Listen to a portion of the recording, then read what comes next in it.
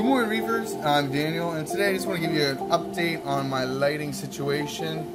Right now, I'm currently building a new fixture to hold the radions and these LED strips that I have here, the Z lights.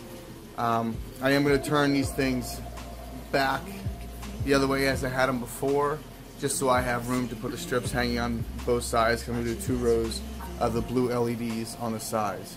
So that should be done later today. I'll give you guys a sneak peek in a second of what it looks like.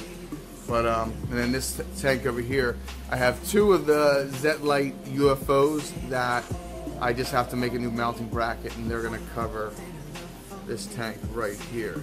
So, and also over here, which is crazy as I am, I'm going to build, like I said, 2 4-foot deep blue frag tanks over top of here. So I'm going to pull the sink out a couple inches and put the whole system on top of that, just for fun, to save space. We'll see what happens there. But there you guys go. And hopefully this afternoon I will have some brand new frag packs posted on the website. So I already got the pictures taken. They're already sitting there. They just need to get uploaded.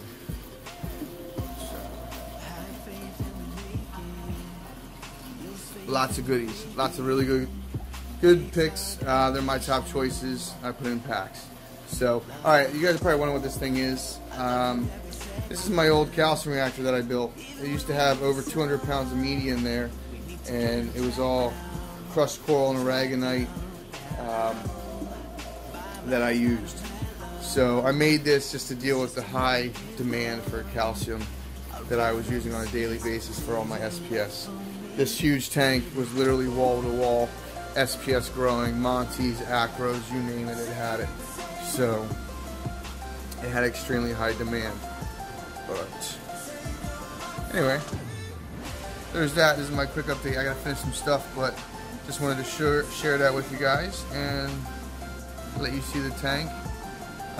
This anemone, as long as it stays right here, I love it. But if he starts going on a walkabout, I'm gonna be a little upset, because that acan I have there that's acan echinata, is absolutely stunning, and I don't want him to kill it. This anemone I've had forever, but he's known to walk and sit on top of corals without even me knowing. So, and I also tested that Aptasia X like 50 times, and I can't wait to post my review on that.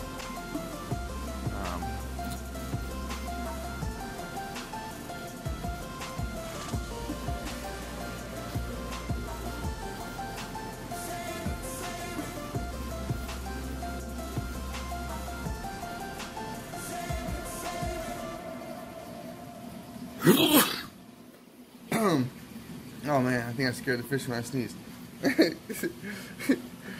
Whoops. I felt that coming. I couldn't say that for like 5 seconds. I had to sneeze so bad. It's that cough drop I had. Got to me.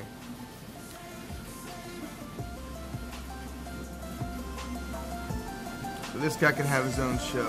That chevron is the coolest fish.